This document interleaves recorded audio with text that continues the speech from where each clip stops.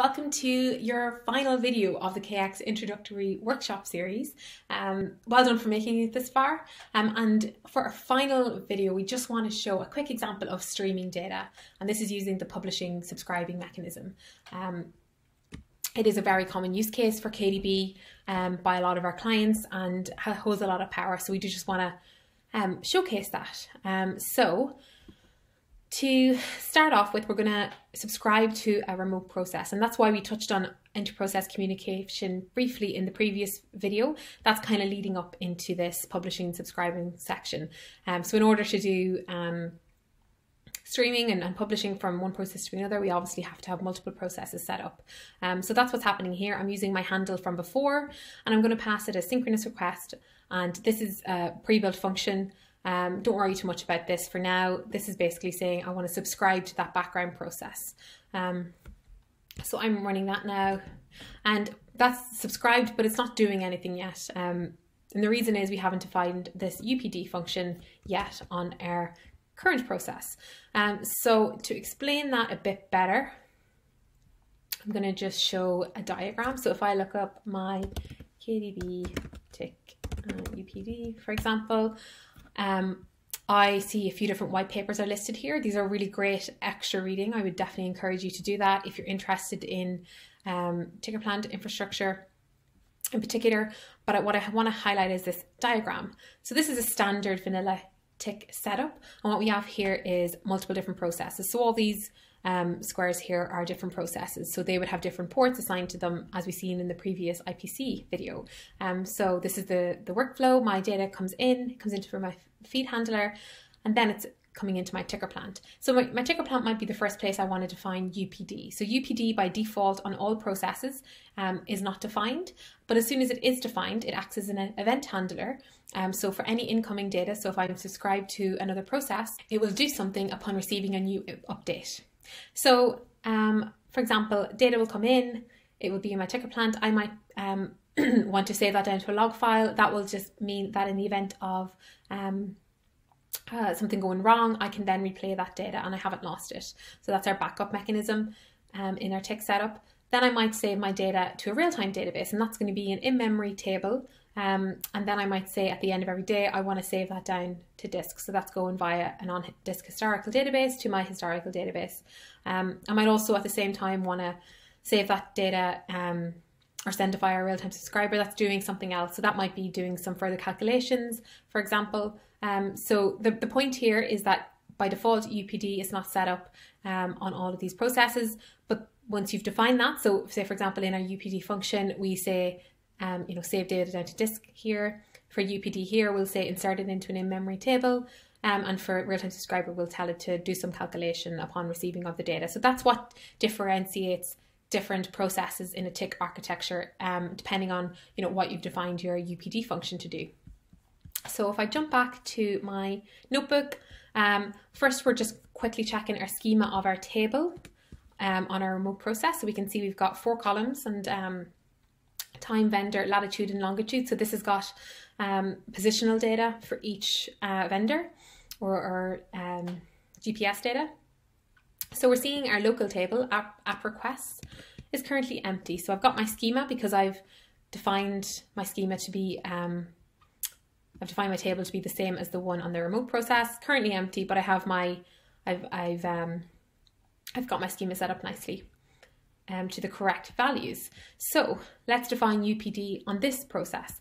So what this function is doing is saying, upon every new update that comes in, I want you to upsert this app request table with that message. So X will be the incoming message. So if I run this, so checking app request before, again, it's empty. And if I run this and I run this app request, I can see, oh, now I've suddenly got data flowing in, and I can see that's increasing and increasing all the time. And these are all my messages that are coming in. And the reason how I'm getting these messages is because I've subscribed at the beginning. So let's take this a little bit further. If I wanted to get, for example, my total number of results per vendor, if I continue to run this, I see my count is ever increasing. So a more efficient way to keep a tally might be to not only update my main table of app requests, but actually just extend my UPD function a little bit and also create a table called num requests here. And I'm saying for every request that comes in, first of all, save it to my table, and then I want to keep a tally. So I'm adding on 1 every time to this variable for every vendor. So if I define this, I can see what I get back is a table, and I have my 3 vendors, and I'm not doing anything different to the query. I'm actually just calling the table name itself, and you can see that's being updated for us in the background. So basically your UPD function, whatever you put in there, that will happen upon receiving every single new request. And to just show one further extension of UPD, say we wanted to create an alert, we could also put in a few more lines in here. So something you might do, for example, is put in, you want to save the message. So for example, if you wanted to show what that incoming message looked like, or save that to a variable that you could further inspect, you could do this here. So we're saving this to a variable called .debug.x. The .debug part is just saving it in a different namespace, which means we can access it outside the function. Then I'm upserting to my app request table as before. I'm increasing my tally of my count of vendors, and then I'm doing a if statement. So this is how we do conditional checks in Q. You can see here, if I double click on this, I can see where my it's highlighting the second green bracket down here. So that's my outer if statement. This is my inner if statement. So the question we're posing here is, we want to publish an alert if the vendor for BBB and the latitude is greater than 74.9. So we're doing 2 checks. So the first one, we're saying if, and inside if here, I've got my first check. So if BBB equals what the vendor is, so X backtick vendor is just indexing into that vendor column, as we've seen previously. So if that's happening and that's true, then do my second if statement. So if my latitude is greater than minus 74.9, then I'm going to do something, and I'm going to do some printing out. So 0n bang here. This just means print out. So it's similar to show in that way, but we use it a lot when we want to do alerting or erroring to the console.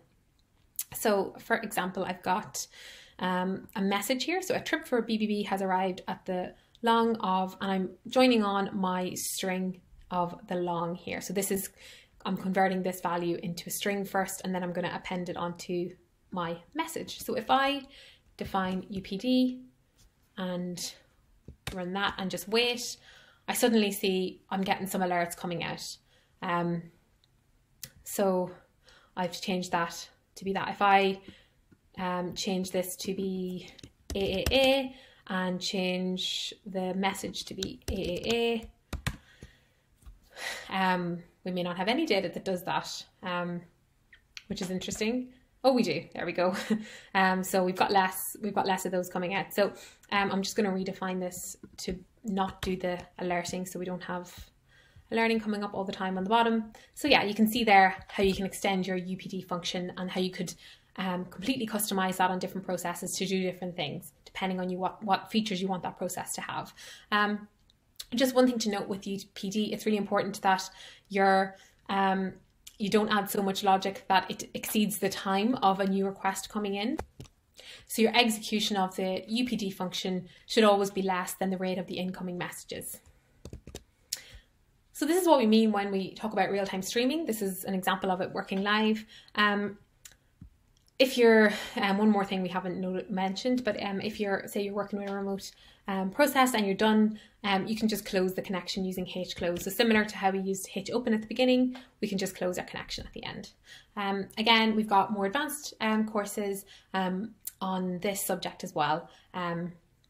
But we just want to give a flavour in our introductory workshop to show, you know, a little taster of what it does and what it looks like. So that's our KX introductory workshop. As I mentioned in our intro video, we do have a form and a quick quiz that we would really like you to fill in and give us some feedback.